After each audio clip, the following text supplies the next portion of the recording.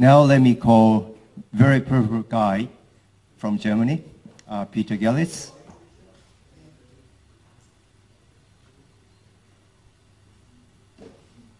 Who is the editor of Angewandte Chemie. Peter. Thank you very much. Good morning, everybody. As the editor of Angewandte Chemie, I give special greetings to today's hosts from the Chemical Society of Japan and the Tokyo Institute of Technology, as well as to the illustrious speakers of this very special symposium.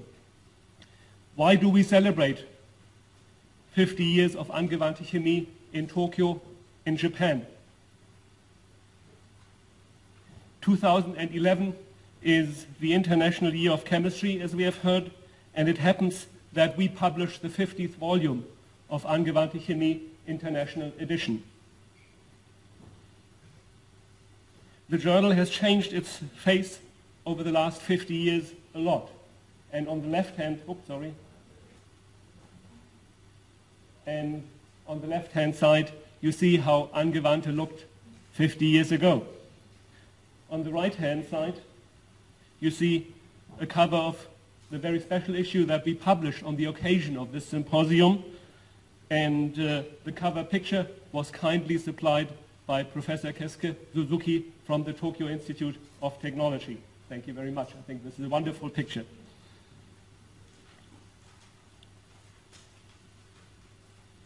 While the face and the layout of the journal have changed drastically over the years, the motto has not changed ever since, and it is quality first. This has made Angewandte Chemie truly international, and the increase in submissions from Japan over the last decade alone gives a clear indication. The number increased from below 300 in 2001 to over 800 that we expect this year. And if one looks at the accepted manuscripts, again here you see that Japan ranks number 3 in all of the published articles, just behind the United States and Germany, and ahead of China, and ahead of the other major European countries.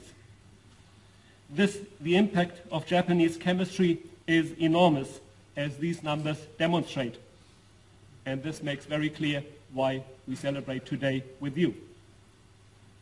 I thank all our authors, referees, and readers in Japan for their trust and support, and particularly the Japanese members of the International Advisory Board. And in chronological order, they were or still are on the board Professor Ryoji Noyori, Professor Seiji Shinkai, Professor Eiichi Nakamura, Professor Suzumi Kitagawa, and Professor Masakatsu Shibazaki.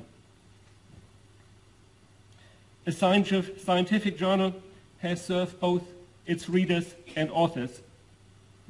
And while the readers want to be informed and inspired, the authors expect visibility and recognition. And the next picture shows the most famous author and reader of Angewandte Chemie.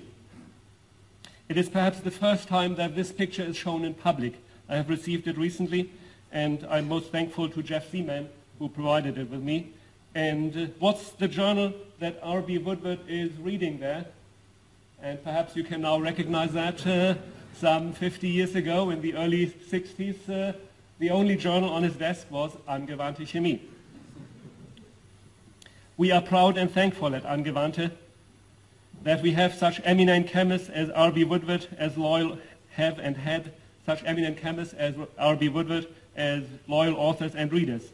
A couple of them we have the pleasure to hear later today, including Professor Noyori and Professor Sharpless, who received the Nobel Prize just 10 years ago, and Professor Akira Suzuki, whose Nobel medal is still brand new. And I'm pleased to tell you all that in the brochure that you have in your materials today, there are the Nobel lectures of these laureates reprinted, or actually pre-printed in Professor Suzuki's case. He had not seen it being published before because it was not published. This is a preprint. And I think all of the Nobel laureates will be happy to sign their lecture. So if you want to take a remembrance issue, just walk up to them and have it signed. I finish with expressing my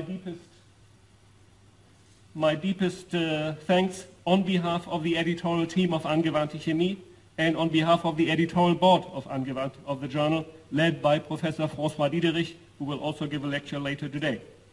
Furthermore, on behalf of Wiley VCH, a 90-year-old publishing house founded by the German Chemical Society and represented today by Dr. Eva Wille, and on behalf of the 204-year-old renowned international publisher John Wiley & Sons, represented today by Dr. John Walmsley.